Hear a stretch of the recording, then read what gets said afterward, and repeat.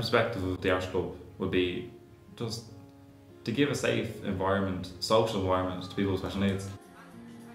I came in 91 and it was very boring at first, and then I left and I came back again. So because my friend told me to come back. So, and it was good. The members wouldn't have the chances we have. Like, we can just speak to our parents, oh, we'll go out to the movies, but they can. So what we try to do is come up with the best ideas possible to go out and have fun. We have a range of activities we do with them. The odd weekend we take them out, but then in club, when we stay in, they do stuff like discos or arts and crafts. We generally do in-out, so one week we'll be in, next week we'll be out, next week we'll be in. So in days are sort of like stuff that's going on today, music, arts and crafts, sports, watching a DVD.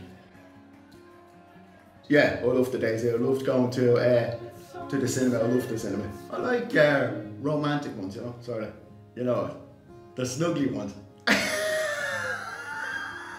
There's no government funding, or there's no main source of income from anything like that. It's all fundraisers and everybody's volunteer. The biggest fundraising day is the Christmas bake sale, and everyone brings down old toys and things like that and sell them as well. We generally get a wave of new volunteers every year coming in for Gashkin, and we might retain 3 or 4 each year, like, and that builds the base. But we're just after getting a new sort of batch now that evolved. It's a whole friend group that's sort of come down, so they're the ones that tend to stick around long term. Like, my favourite thing is getting coming down to see my friend and all that. I like to do board games and play football and everything, and punching back and watch DVDs. And chat with all the ladies, you know. It's just a great opportunity to get involved and to give back. And you're not just giving back to the community, you're giving back to people's lives that influence them, and it's beneficial to everyone.